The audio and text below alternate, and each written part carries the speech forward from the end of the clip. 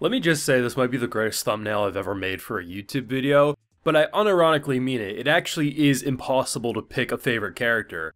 Don't get it twisted, as seen by the thumbnail, you can get some eye candy in any given Dead Mountain Deathplay episode, but it doesn't change the fact from having a character Solitaire who kidnapped a prime minister for basically the lulz, threw him in a manga cafe, and when people started rumbling that hey, they're doing this for political motivation reasons, he kidnapped the entire opposition to just say, I don't care about politics, I'm about sending a message overall. You have a new character who, I can't be the only one, who looks at Lei and say, anyone who's played either Breath of the Wild or Tears of the Kingdom, that is a Korok. Literally, that backpack, that obnoxiously large backpack and that small character design is basically the equivalent of a Korok, but instead of carrying little seeds of, well, poop, because that's what they give you, instead, we're carrying around a bunch of shark merchandise because this girl is just so infatuated with them. The characters across the board, top to bottom, are absolutely fantastic. And for an episode that's really about establishing future plot threads, as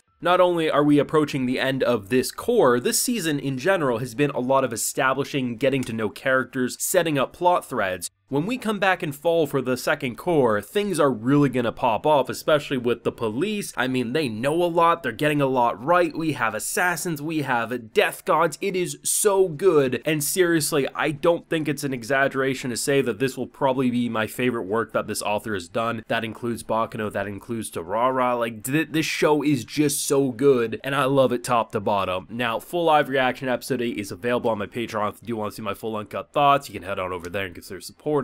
The show's great. It is unapologetically horned up, you can't deny it. Every time we see Clarissa, she's basically sleeping with at least two beauties. The last time it was when she was in her bedroom and they were basically having naked pillow fights, and in this episode, yeah, I mean, we know what's going on. We don't necessarily have to see the actual scene to basically get what's implied, that she gets beauties and the beauties get her, and goddamn, despite the amount of fan service that gets thrown on her, you can't deny that she is a bad bitch and she gets the job done. But at the end of the day, I think the star attraction of this show is what's going to happen with a corpse god who has now infiltrated what should be a dead character's body, who is basically set to inherit a ridiculous amount of power and money. We now have the authorities, basically, they have everything in the palm of their hand, it's just they haven't connected all the dots completely. The fact that you end this episode with them being the first customers of basically Polka and Corpse God's new fortune-telling business, and you have Buddy hiding under the desk because he doesn't want to get arrested. It's just great, because not only do you just keep saying,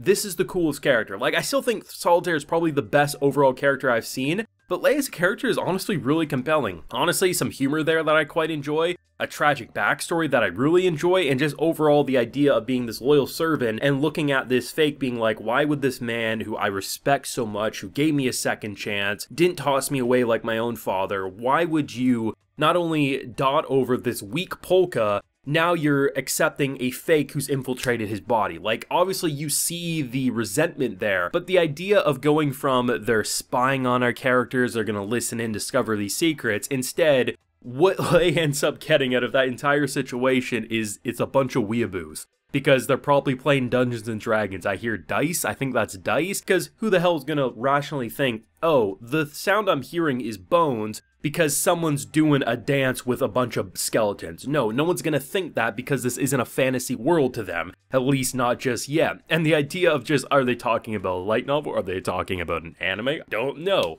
But it's pretty humorous because the whole idea of someone suspecting we can't trust you, to then the first thing you hear when listening in hoping to get some dirt that proves they're scumbags is, are they talking about an anime? What type of weeaboo nonsense are they going over? But it's kind of fantastic. I have no idea how long it will take for this character to switch mentalities from going to I hate you to maybe potentially being a good ally, if forever it will be this back and forth. But either way, a pretty great character, because casually ending last episode with the girl who basically is just so enthralled with the exact same shark that Polka is now inhabiting, basically comes in, I lost my room, all my shark stuff is gone, and I'm looking at this Korok backpack saying, did you buy all this on the way home? Did you have a secret stash in case of emergency? Instead of, you know, break in case of fire, it's like, hey, break in case of all my sharks are going up in flame? I don't know. The sleeping bag was rather cool though, I have to give her credit there. And just the whole idea that basically, you know, it's kind of funny having like that message play on the phone, because it pretty much gets, if you really interpret between the lines, it's kind of like, hey, you already stole my son's body, so how about you share a room with them for a couple of days while things get settled? And I'm like, yeah, you can't really argue against that. But it's pretty great, man. I like the fact that the cop storyline is intertwined with what's going on with this whole Death God plotline. The fact that they're pretty much connecting the dots quite well, whether it's footprints that line up to the girls always hanging around him, the fact that, okay, he has the name recognition, it connects here, he was at the scene of the crime. Everything is lining up. It's just a matter of how long until they realize what type of supernatural craziness, if not nonsense, is going on. And what would that do? Do they become potential allies? Do they just try to arrest? Because they know their business operation now. Like, you can't really run from them. It'd be better if you kind of work with them, but who knows what they want to do, right? But seriously, I really do find that this cast of characters is actually one of the strongest of this season, because rather than just having a couple of good characters or some eye candy in the background, instead, every character that gets a spotlight for longer than an episode's worth of time really does become something more compelling. A hacker of the group who basically you think is just going to be kind of like that mischievous kind of guy who doesn't really care, you really start to see like how he can look at things and be like, we're actually the scumbags. Or someone who was willing to kill herself because she recognized she was a scumbag and probably doesn't differentiate between good and evil. All these characters get time and spotlight, and even if maybe the initial personality doesn't hook you in, clearly they're developing into something much better. And honestly, in terms of initial personalities, this cast has like it has a really good batting average in terms of how good they are at the start, whether it's casually coming in with a giant backpack full of sharks, to then like kind of evolving into this tragic backstory of losing all 4 limbs and basically being discarded, and the man who decides to give you a second chance is the man who has connections to both above ground, legal, normal operations, but also has criminal connections. And seriously, the idea of that robotic technology, we were talking about giving it to Polka last episode, the idea of giving them fake limbs in order to give them that second chance, it's a really good story hook of why you're so loyal to someone who didn't toss you aside and had no reason to do so. And the fact that rather than it just being he's a good person, it's a mixture of there was a decent person there, as seen by some of the smiles and remarks he gives, but at the end of the day, you are the perfect guinea pig to test this new technology, so it's kind of like a win-win no matter what. I mean, I've been hyping this one up since episode 1, and I'll probably be hyping it up all the way to episode 24, because this show is really, really well done, and I'm absolutely loving my time with it. I mean, I may meme the amount of, like, Yuri and side boob energy that this show gives me, but you can't deny that most of the videos that I talk about this show, I'm talking about things other than that, because this show is